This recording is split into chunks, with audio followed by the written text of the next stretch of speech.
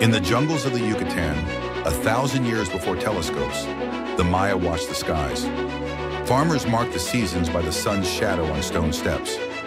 Priests climbed tall temples, carrying maize bread and incense to greet the dawn. They recorded each sunrise, each moonrise in bark paper books called codices. Patterns appeared, numbers repeating, stars vanishing, the moon swallowing the sun. Records tell of a priest who predicted an eclipse down to the very day.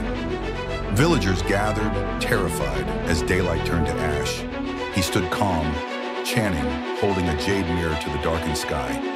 Historians still debate how they knew. Without glass, without gears, without maps. Some say they counted with the rhythm of the gods. Others whisper of shadow towers hidden in the jungle, aligned to the heavens. When the light returned, they said the sky had listened. But who taught them to read the darkness so perfectly?